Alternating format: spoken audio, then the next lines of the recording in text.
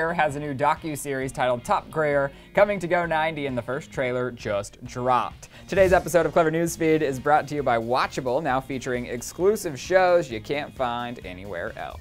Hayes is headed home to his family farm in North Carolina for the summer, and he's invited us to join him.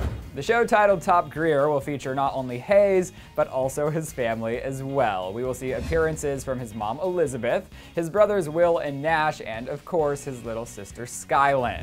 While going to your hometown may sound a bit boring, Hayes is making it anything but.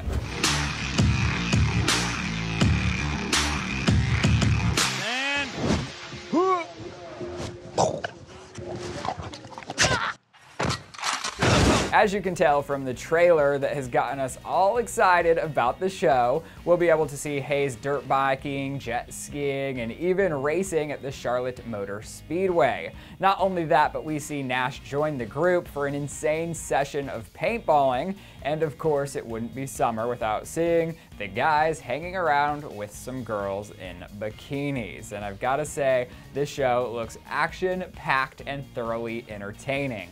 Hayes isn't just an internet star with a new show. Homeboy also has a book coming out titled Hollywood Days with Hayes on November 15th, and he is also currently starring in Freakish on HULU. Also, Clevver Styles' Rienks is also in the show as well. What a dream team. Back to Top Grier. The show airs on Go 90 on November 14th, and if you haven't already gotten Go 90, think again, because Clevver also has their very own show on the exact same platform called Clevver Now. Hello, you guys gotta go get it.